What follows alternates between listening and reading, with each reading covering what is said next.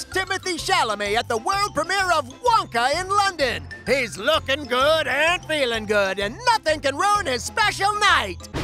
Uh-oh. Looks like we got a Kylie Jenner stormfront moving in because...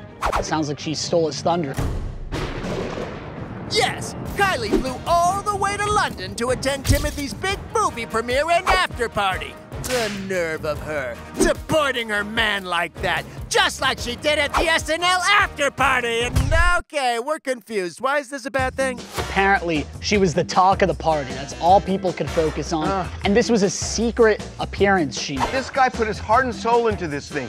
And he's gotten great reviews. And it's like, what about me? I'm Timothee Chalamet. Yes, poor Timmy with the super hot girlfriend that people love to see. Come on, it's not like she showed up and dumped a wheelbarrow full of soapy water everywhere, because that's apparently a real thing. This is great for him, because if she's not there, we're not talking about the Wonka premiere. I don't think that's right. Yes, it's 100% right. Great. Glad that's settled. He was probably thrilled because everyone was just talking to him at the premiere. It was all about him. That's all he was doing. This is a good thing. And then he got a break, and it was like, thank you. Does anybody see what I'm saying? No. You should actually appreciate this. He doesn't want to do all the stupid small talk. Good, let him talk to Kylie. He can just slide in the back, have a drink, and just chill. I've totally changed my opinion now. I never thought of it that way.